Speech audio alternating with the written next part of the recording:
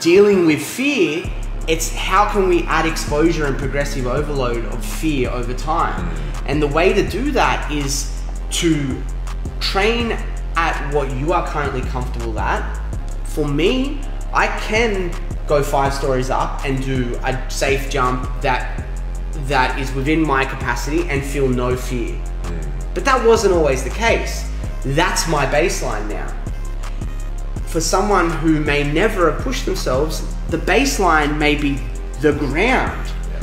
But then through repetition, progressive overload of fear training, then it becomes 2 blocks on the ground.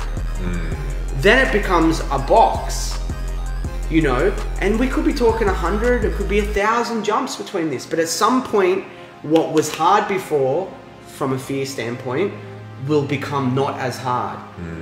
And it's always just like being on that brink of what's comfortable and what's uncomfortable, but at some point you need to then go to that next stage.